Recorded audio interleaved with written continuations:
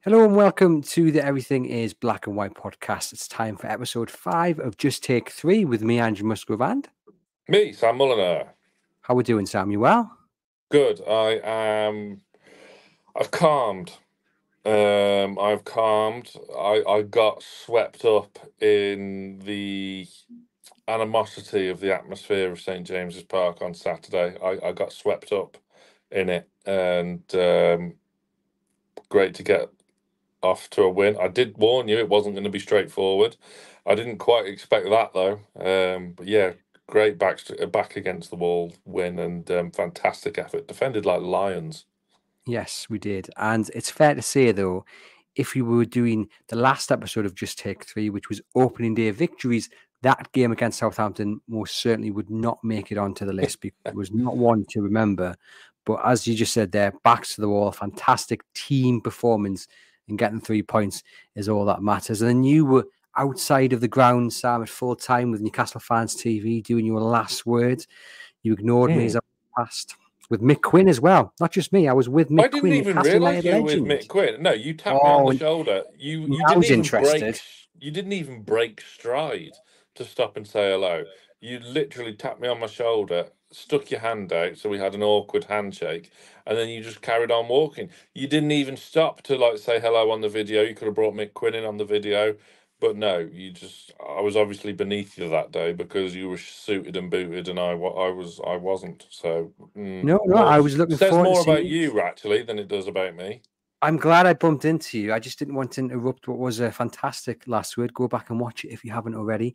I'm on Newcastle Fans TV. It was great to see you and the whole gang together. So it was nice to see you on Tyneside. Maybe for the Spurs game, I'll come out, we'll grab a coffee, and you never know, we could do this in person, maybe. Yeah, yes. I am. Like I say, I am a professional broadcaster now. I have more time to do these things. Reach PLC, cover my expenses. I'll come up whenever you want, mate. Put the claim in. I've also got some devastating, sad news because I know you're a fan of your kits, Sam, and your training gear and all that. You've seen the new Adidas jumper, right? The black one. Yes, I had to go into the club shop and actually get one for Carl from NFTV on Saturday. Tell me you didn't buy a medium. I think I did get him a medium actually. I've gone today. Look, I've restrained myself from buying any of the new stuff, but that jumper I am in love with. I've gone today. They've only got large upwards, and I put the large one on, thinking, could I get away with it? It looks like a dress. Good, absolutely good. So I'm gonna have to go up every day, checking they've got new stock in because I'm quite surprised the kind of lack of stock they have of that range, because it's immediately as you go in and it's only a small rail, and that it's not just the jumpers there, it's the kind of jackets as well. There's not many of them at all, so sure you could just order it online. Yeah, I'm going to have to most probably. You've got loads in JD Sports, but the rest of the rest of the shops kitted out really, really well and so popular. I mean, there were queues around the club shop on Saturday, and I've gone in there, and you're queuing for like 20 minutes before you get the till, which is fantastic to see. Everything's so popular, and of course, we'll add to the purse, the wallet of the club going forward, which is fantastic. We'll get on to today's episode. You've picked this one, Sam. So what are we going for? Kind of. I originally said to you like bad boys, but I think lovable rogues is more appropriate. The kind of players who are a bit naughty on the pitch, but you can't help but love them anyway. And I have to admit, I've struggled with this one really, because I think if we were doing this, having watched the 60s, 70s, and 80s, then we would have been able to fill a list of about 10 or 15. But for our generation, it's a little bit different. You know, the term loveable rogue is probably not what it once was. The term bad boys is not, it doesn't have the same definition as it did 30, 40 years ago. So I've got one man down on this list, which I think both of us might have. And then I think it's probably just going to be picking the other two kind of when it comes to it. Because I've got a few names, but I think it's more going to be an interpretation of that definition of lovable rogues. So I'm going to be intrigued to see who you've got. I'm going to let you go first on this one.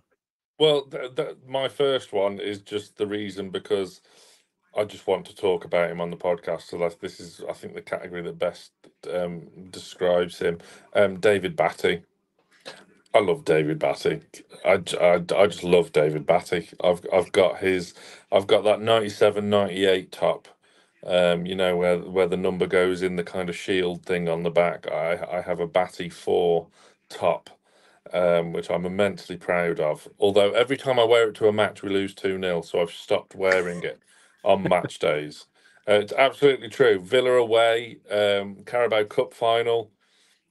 Yeah, we all seem to lose 2-0 when I wear it, so I've stopped wearing it on match days. But yeah, David Batty. If he played nowadays, he would hardly see a football pitch because he would be permanently suspended.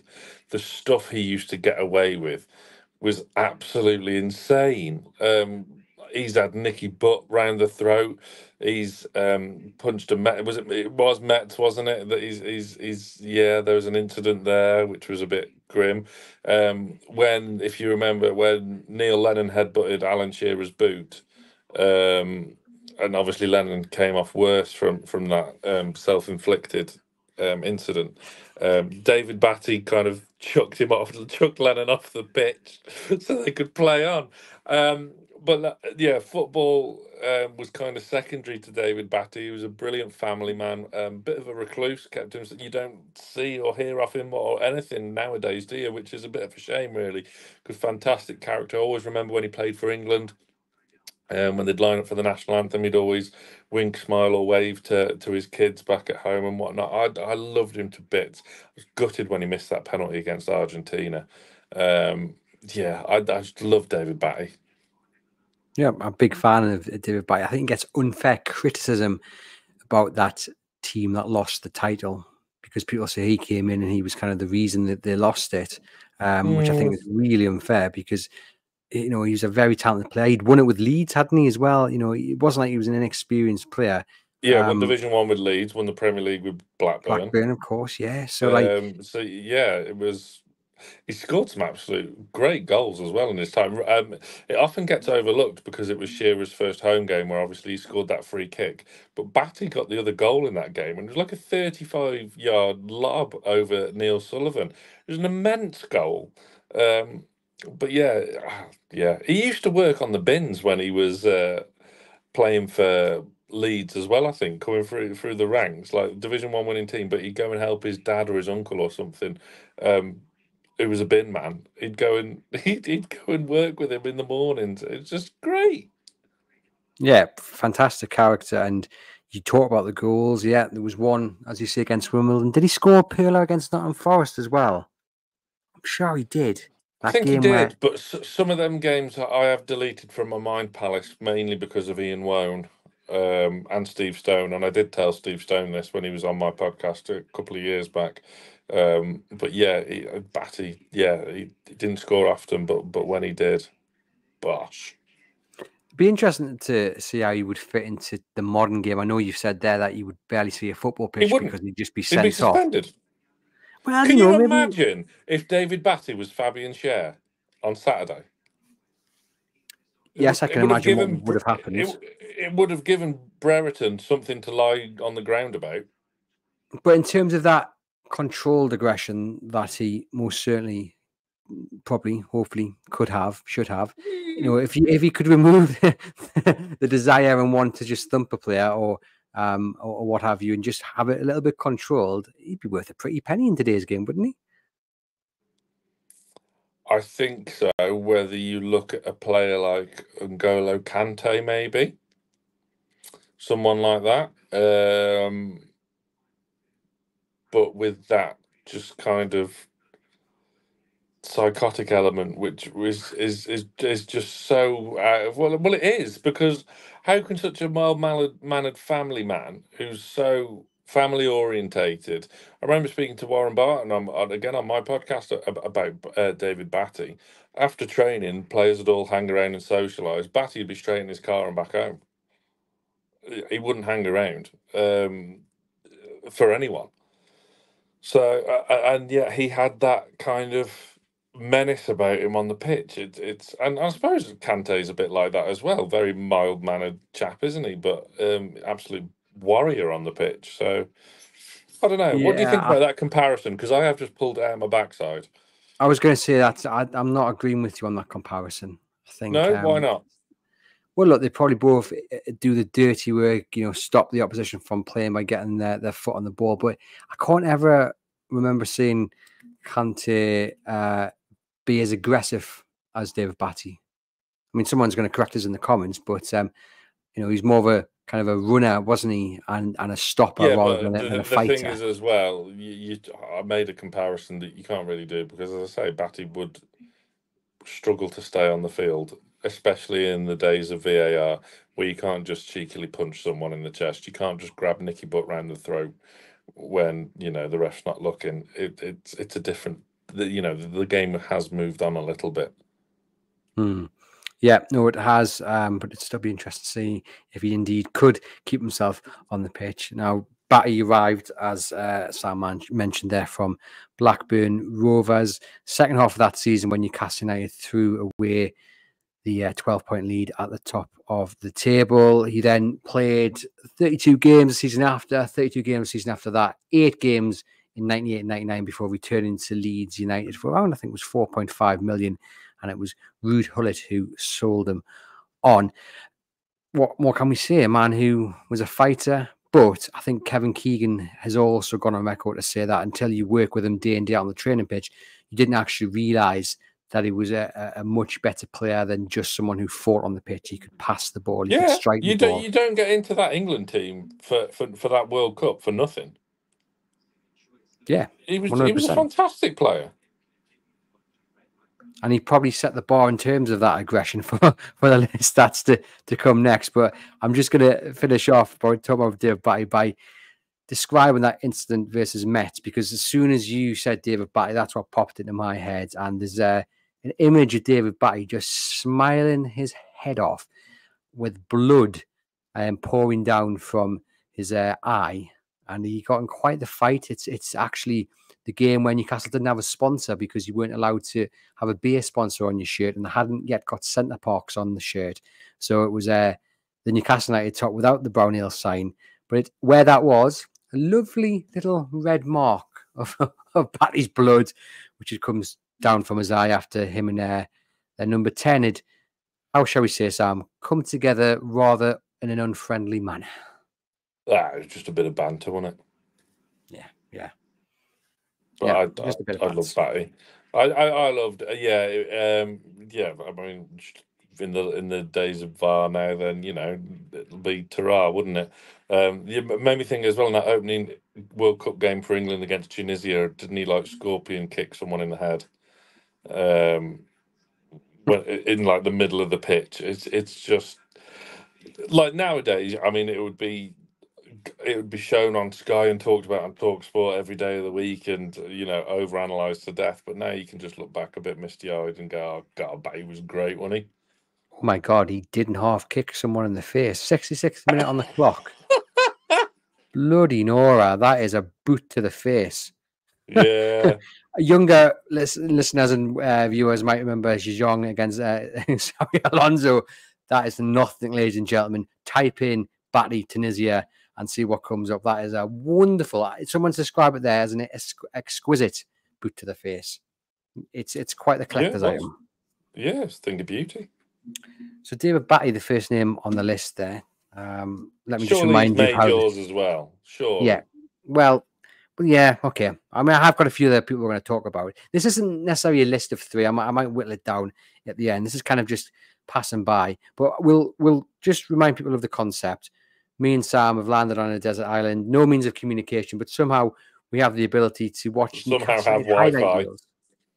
Yeah, don't spoil it. It doesn't matter. Someone, I don't know how it's on the island, but it is on the island. Stop trying to rip off BBC pastimes. We can watch Newcastle United highlight reels of certain things that have happened, certain players, certain goals, certain matches. And as you are well aware, it is Lovable Rogues this week, and David Batty is the first name on the list. I'm going to go for Alan Shearer. Shearer's not. Oh, he did have a bit of that streak in him though at times, but I don't think he's. I wouldn't say he was a rogue. No, he's not a rogue, but although Then again, you say that, and you've just instantly made me think of a few things now, and you think, oh, that was naughty. Let me just define rogue. Okay, let me just define rogue. A dishonest or unprincipled person. Well, he's not that. An elephant or the large wild animal living apart from the herd, and he's also not that. Definitely Basically, not though, I'm just going to we're calling it lovable rogues, but let's just say bad boys. People with a bit of menace about them. And Alan Shearer had that about him. He wasn't a man who shouted about it. He wasn't a man who you necessarily think as a hard man. Like Roy Keane, you automatically think hard man. Sam is currently pressing buttons on his phone, which is sending I've thumbs not up. pressed a button. I was wondering what was going on. For some reason, there's been 2 thumbs down by my left ear, and I I have thought no I thought you idea were why. I thought you were No, thumbing I've down not my touched choice of Alan anything. Shearer. Okay. No, no. Modern technology. Sorry. Anyway, Continue. yes, Alan Shearer, not a man who shouted about his menace, not like Roy Keane, who you automatically think is just one of those bad boy characters, maybe a bit like David Batty, but you certainly did not want to get on the wrong side of Alan Shearer. He went about his business very quietly, and you knew that if you crossed him, he would let you know about it. Roy Keane found that out, didn't he, when he lost his rag and tried to punch him, and Shearer stood his ground and then was waiting for him inside the tunnel. Neil Lennon, as you mentioned, found that out. But he was just Alan Shearer, a man who knew how to handle himself. And when called upon, if he needed to show that bit of aggression and he needed to defend a teammate, he needed to defend himself, he would do it. But also, he would do it in other ways that didn't require maybe a slap or a tickle or a push. He did it by kind of scoring goals. I always remember that Grimsby game when he got an elbow to the face from the defender Justin down in Whittle. Cleethorpes, and he was left with a really nasty gash, wasn't he, over his lip. And he came out at full time and he said, I could have gone out and sorted him out, but I kind of let my feet do the talking. I think Shearer scored in that second half, at least one goal anyway. And that's kind of the other side of the coin, he could have handled himself. He could have gone and got revenge physically, but he didn't.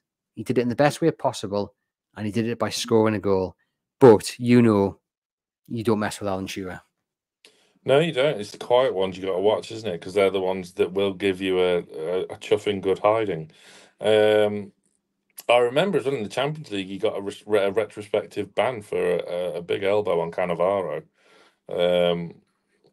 Yeah, no, you've got a good point there actually, because I never would have even considered putting Alan Shearer into this. But yeah, no, I like your points, but yeah, he's just an old school, no nonsense.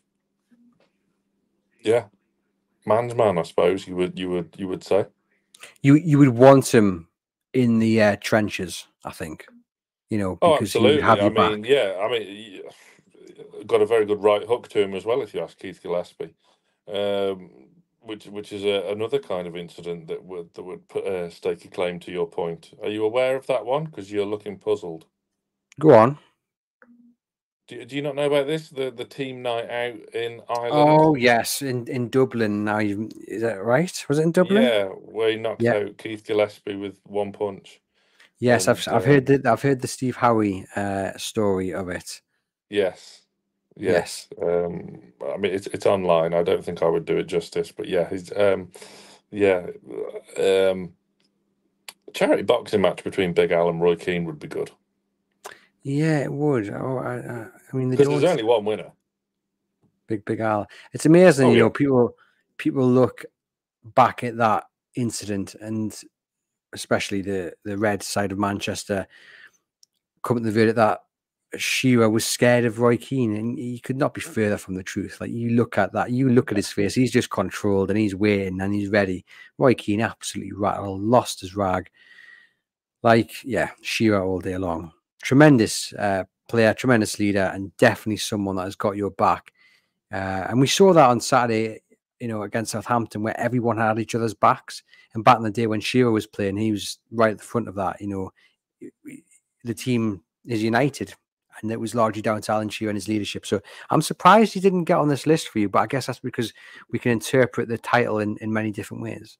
Yeah, no, it's a very good point. I usually thoroughly enjoy arguing against you and putting you back in your box, but no, yeah, good one. You only got, well, you got 2 red cards in the Premier League, but one was chalked off. So the other one was against Aston Villa. Do you remember it? And it was a red card that Vaguely. should not have been a red card. It was, if I'm not mistaken, it was he goes for the header against, I think it's Ian Taylor. Was that right? And Yeah. you and somehow he's sent off for a headbutt. And I mean, perfect in today's modern game then. But it was not a red card that should have stood. But I do think that's the only red card he got in the Premier League for Newcastle United, if I'm not mistaken. Because he Can't did get one think against of Charlton, but it was chalked off. So, none. but Yeah, yeah, nothing springs to mind. he just knew how to To get my away with it. mind, no. Maybe a little dig here and there. Yeah, he was an expert at that. Yeah, it was Uriah Rennie against Aston Villa who give him the red card. But there you go. Alan Shearer is my first name on the list of loveable rogue / bad boy / people who could just handle themselves on a football pitch. Who's your second name, Sam? Would be a teammate of David Batty. I'm going for Tino Asprilla. Oh, okay. I mean, we are stretching. I mean, that is much more lovable rogue than Alan Shearer. Tino was a rogue, wasn't he? It just the amount of Tino stories that you've got when you speak to those players who played with him. I remember Alan Shearer telling a story of Tino shouting outside of his house at stupid o'clock one morning after he'd been out on the town all night. Was it Lee Clark that told me, or was it Warren Barton? One of the two, anyway. About he'd just been given a car when he'd been signed. When we signed him, and then he's literally just gone out and smashed it to bits straight away. Comes back in with the keys, puts them on the desk, and says, "Tino needs a new car." Just, obviously, famous story. He'd had a glass of wine or two before his debut as well, coming off the bench at Borough. But he, didn't get as many goals as he maybe should have done for Newcastle. But obviously, always be fondly remembered for that hat trick against Barcelona and just those moments that he could produce. Yeah, I mean, look, there's something about us as Newcastle fans, and we like a bit of crazy. Tino was crazy, so how could you not? How could you not love him? Yeah, I always remember the day he signed, and he's in on Tyneside in the middle of a snowstorm with a leopard print fur coat, signing autographs, and proper coming down thick was the snow. And then his first game against the Middlesbrough, and he's sitting on the bench with a translator behind him, and he comes on and he absolutely embarrasses the fullback with a cheeky little kind of Cruyff forward-facing turn. It was a wonderful bit of trickery and skill. He changed that game, if I remember correctly. Crossed it in for Steve Watson, didn't he? With a cross, but very entertaining character. His goal scoring record probably isn't as good as it should have been. I think he's probably more remembered for that kind of entertainment factor than anything else, because for the money he cost and the goals he scored, obviously he's got them 3 against Barcelona, and that's enough to put anyone into folklore. But 9 goals in 48 games. Yeah, it's not great. Not Is it? really good enough, is it, for a man who cost? But he's really fondly remembered. Yeah, he is. And that's really nice. And like you say, you can't really ask for any more than that hat-trick against Barcelona. But yeah, someone who had a bit of a temper and a bit of bite about him. He got sent off against Man City. Did he, for a headbutt? Yeah. Was it him and Keith Curl? I think it might have been. That's a good memory. Yeah. And I think Newcastle United won top on that game. Was that the 3-3 one? Was that when Albert scored twice? It may have. No, I don't think so off the top of my head. Let me just have a quick deeks. But that's the kind of the spark that I remember. I've just read a quote here from Keith Curl. I knew Asprilla had a suspect temperament, so I was in his face from the moment we kicked off. Yep. And he got exactly what he was after. Tino Aspria getting a little bit angry and then giving him something to think about. But yeah, I don't think it was that 3-3. It doesn't say here, but I could be wrong. But yeah, Was it not? I'm sure it was the same year. but I seem to remember the highlights being dark and at night. But anyway, I've got another quote here from Keith Curl. My initial reaction to getting his elbow flush in my face was, well, that hurt. I went down on my haunches, but I didn't go down. My next thought was the next time he goes to the ball, I'm going to end this afternoon for him. I was going to level him no matter what. Had the elbow been seen properly by the officials, it was a red card day all along, but they hadn't, so I was going to take matters into my own hands. After that, he was mindful of what was going to happen next and was selective in the balls he didn't go for. Just as well, because I would have cleaned him out if he had. Compare that with Ben Brereton. I was going to say, yeah. And then 2 minutes later, I think City get the equaliser from that elbow. But yeah, maybe it might have been Niall Quinn actually who got that equaliser, or was it Uwe Rosler? I do remember Quinn. But anyway, and then as Curl and Aspie, I went for a ball deep and out of time. The Colombian short fuse again blew, and he and the City skipper squared up. Aspia clearly butted Curl, but the linesman almost stood in between. Brilliant. Absolutely brilliant.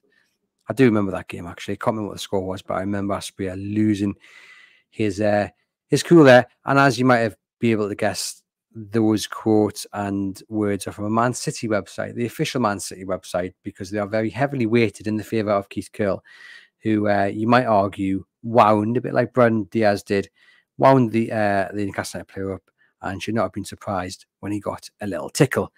Tino Aspria, though, yeah, wonderful memories. If only could have scored a few more goals, but we have got those 3 against Barcelona. Now, my next pick, you see, because the interpretation of lovable rogues, I think, is very broad.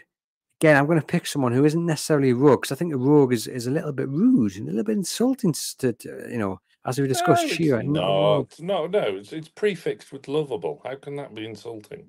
True. But again, I've gone for someone who you definitely just want in the trenches with you, someone who has your back, someone who's a leader and a captain and who could handle themselves. And I've gone for Kevin Nolan. I just always remember Kevin Nolan just having a bit of bite about him, backing his teammates up, could give as good as he could, give as good as he got. And just, again, another leader of the team. He would never leave anyone behind. Yeah. It's a difficult category. No. Do you know what? He entered my calculation. Did Nolan. Signed at the worst possible time. And stayed with us when we went down, of course. And the whole thing about being in the trenches, I remember when we were 5-0 up against Sunderland. Sunderland had a bit of a half chance, and Kevin Nolan came back to the defence and goalkeeper and fired a round of F's into him, saying, not to stay switched on. I mean, obviously we went on to concede anyway, but it didn't really matter. But the attempt to there was there, and he did not want to concede a goal and to keep everyone switched on for the remainder of the game, despite being 5-0 up. I don't mind Nolan at all. Scored some very, very big goals for us, and was fantastic in the championship season. Would we have gone straight back up without him? Arguably not. Tricky one, isn't it? But yeah, I don't disagree with you having him on your top 3. I think he's absolutely crucial to that championship season and the first season up as well. I absolutely love him. I was good when he left. I was really good when he left. It was a shame, but and we would have felt the effects of it more had his replacement not been Johan Kabay. Yeah, very, very true. You remember his first sending off for Newcastle, Kevin Nolan? Come on, you must know this one. It's against Everton for a 2-foot foul on Victor Anishibi. Sugar Puffs, yes. Because he barely played. I think he'd been injured, had he not? Nolan, and then he'd gone in maybe a little bit undercooked. to the game, and then Just a ended bit. up hitting War Victor and getting a red card for it. Definitely a red card. As that was a short and sweet one, let me deliver my third one, and then I'll let you go in with your two, okay? I'm going to jump in the head of the queue because I feel like I need to save myself this week. Okay. Callum Wilson. And I'll tell you for why, okay? Because I can see your face and you're thinking, why Callum Wilson? If Callum Wilson was an opposition player doing what he does week in, week out for Newcastle United when fit, I would hate him. I think he is one of those players that you just must hate as an opposition player. Not because of the goals he scores, and goodness knows he is a goal scorer, but just the way he winds the defense up, and it's little elbows, it's little digs, it's little, words in the ears. He's very, very good at getting every single advantage, i.e. winding the opposition up. And every time I watch him play, which admittedly hasn't been often in recent months, I just sit there and think, he's got this absolutely down to a T. And if he was on the other side, I would despise him. I kind of always think, he's an annoyance, but he's our annoyance, because I just watch him and think he's got this. He's mastered this. The act of, is it shithousery, for want of a better phrase? I don't know. Whoa, no need to F and Jeff. Okay, within that term, sorry. You have to beat that out, Reach PLC. Yeah, I will do it again with it. No, keep it in. What would you call it, though? What would you call it? Antics. Antics. It feels like it needs a bit more of a than that. All right, shithousery, Jesus. Yeah, I really like that one because I didn't think of it. Yeah, when you first said Callum Wilson and the topic lovable rogue, I thought it was more about the teacher that he said he fancied in the documentary. But yeah, he does that old school centre forward stuff really well, and he's got such that banter and personality about him to really wind people up, but not in a obviously nasty way. It's kind of like the way he says it. It's almost in the right spirit, but it still does the job. I didn't realize how good he was until we signed him. Yeah, it's such a show. Yes, the frustration last season boiled over with some with the fan base and maybe wanting to sell him. I don't blame them. That's not my point of view, but I certainly don't blame them as well, because it's so frustrating not to have him fit for most of the season, and it's obviously a recurring theme with him. When he is fit, and like you say, he is absolutely immense, and yeah, just a really, really talented striker, and it's a shame. It's a shame he's so injury plagued, because he saved us under Steve Bruce, really, himself and St Maximin. And you think, well, can he be the one to help lead a charge towards the Champions League? And along with Alexander Isak, we saw amazing competition between those two. It's not like one really. I know Isaac is obviously the class act and could go on to be, really, really world class. And I wouldn't be selling Isaac for anything less than 150 million at least. But Wilson did so much, scored a lot of goals, in from off the bench, and yeah, he has that personality. So yeah, I agree.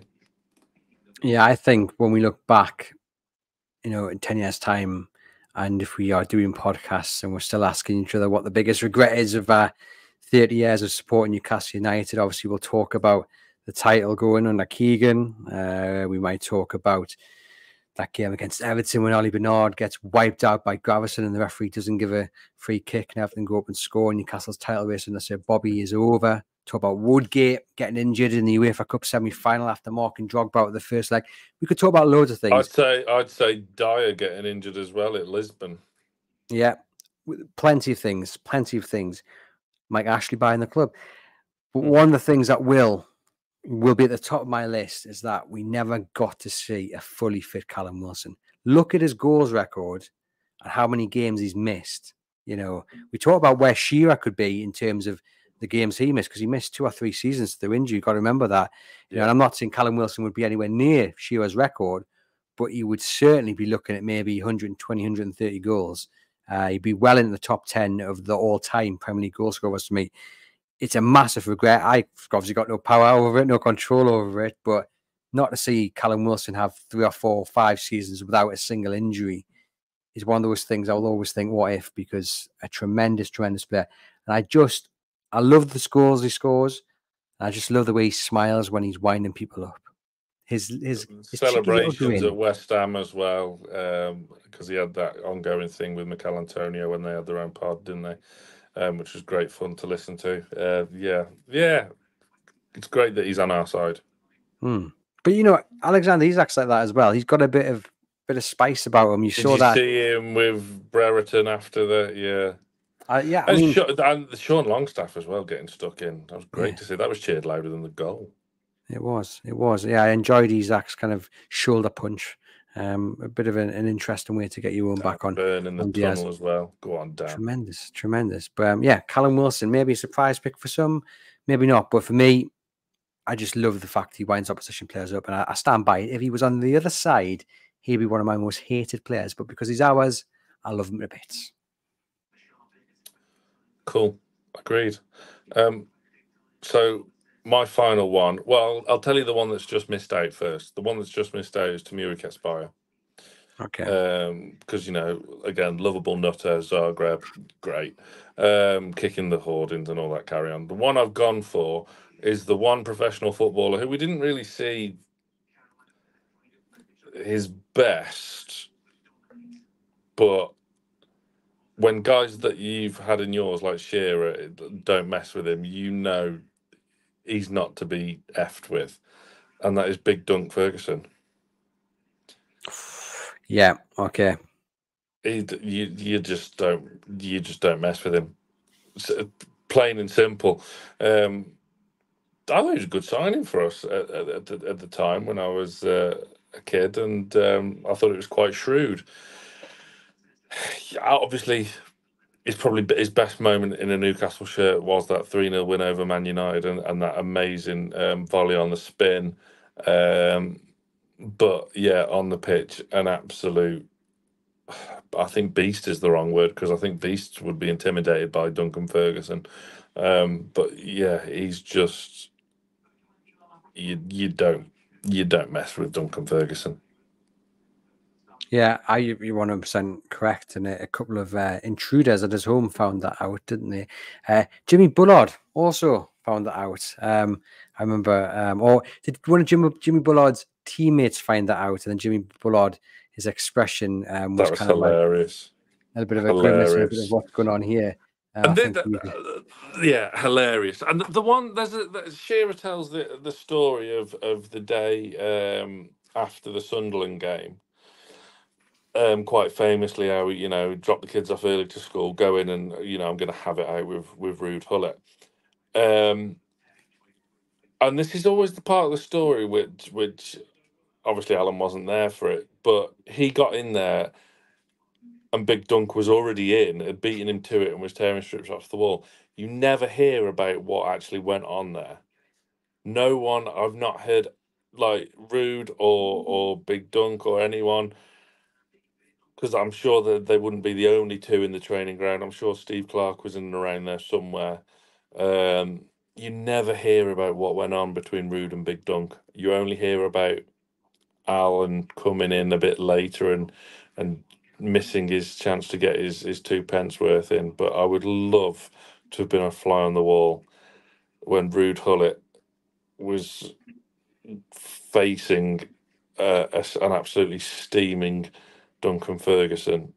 That would have been interesting. Yeah, most certainly, because both were very angry having been left out of the team that lost to Sunderland in the pouring rain the night before, and that turned out to be Gullit's last game in charge, pretty much because he totally underestimated the feeling towards the game against Sunderland. But yeah, I agree with you in terms of, him being a good buy at the time. I think actually, when we talk about what might have been, it's another one that's in that category. I think a lot of people actually maybe forget his time on Tyneside and what could have been with Alan Shearer. They were a decent partnership. Obviously, Ferguson suffered an injury, which meant he only played 7 times in that 1998-99 season, which obviously wasn't great. And then obviously headed back to Everton in the year 2000. Newcastle United lost quite a bit of money on him, actually. But in terms of his character, yeah, you are right. I mean, defenders must have hated going up against him, not only because he was tricky and good in the air and good control for a big genuinely man. terrifying. Yeah, but exactly. He puts the frighteners on you, doesn't he? So yeah, you wouldn't want to mess with him at all. And those two up front, Even when there was that Ferguson. viral video that went round when he recorded, I think it was in and around the time he was maybe putting caretaker charge of Everton, and he was recording a lovely message to a young fan going through their exams or something, and it was supposed to be nice, and that was utterly terrifying as well. It's just so funny. He must play up to it, though. He must play up to it. I hope so. I'm sure he's a lovely bloke. Well, apparently he is. And of course, his son spent time in our academy as well. Cameron Ferguson is no longer at the club game, but yeah, I know he's more associated with Everton and whatnot, but I like Big Dunk. Yeah, nope, he gets on the list, and that's it, ladies and gents.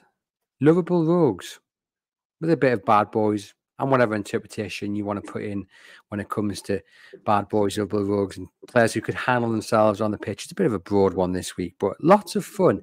And I do think if you were stuck on a desert island thinking, I've had enough crab, I would really just like some clean drinking water without having to filter it and boil it first, if you've managed to create a fire, that is. Watching a bit of aggression on the football pitch, these gents fighting for their club, fighting for the fans, fighting for their teammates, it would please you somewhat, I think. Well, if you were stuck on a desert island watching clips of Duncan Ferguson, it would ease fear levels somewhat, because you would just think, well, nothing that's on this desert island with me will ever be as scary as Duncan Ferguson. Yeah, a little bit of rustling in the overgrowth, and you're thinking, well, it's probably just a wild ball. At least it's not Big Dunk. Exactly. And then do you know what? It might have the motivational impact as well, where you think, do you know what? I can do this. I'm going to go and catch that wild boar. I'm going to cook it, and then I'm going to watch these highlights reel with a lovely bit of wild boar. Pretend it's Nicky Butt and you're David Batty and just grab it around his throat. Or the Mets player, innit? Or the Mets player. Yeah. I wonder if we should have put a warning on there. Was that too graphic? No. I don't know. It's not like you to get carried away. Anyway, cue the smooth jazz if you're listening to the pod. He's got it down to a T. Ladies and gents, hit thumbs up on the video on YouTube. Give us a rate and a review here on the audio channel. And actually, you know what, Sam? We were going to call it a day there, but I feel like I need to read a comment out that we got on the last week's episode, which was a very, very bizarre comment. Do you know the one I'm going to read out? Yeah, why are you bringing it up? No, should we not? Well, we said it now. Well, if you really want to. No, we'll leave it. We'll let the people go and decide. You go back to the last video and episode and just have a little bit of a read. It's a bit of a strange comment, wasn't it? Very odd. There was very odd. Clearly, funny, but very odd. Sam was very rattled by it. That he doesn't want to. No, not at all. I did funny, but just very odd. Well, thanks for that comment. If you're going to leave a comment on YouTube, maybe leave a bit of a nicer one next time. But I hope you've enjoyed the episode. And me and Sam will see you guys next week.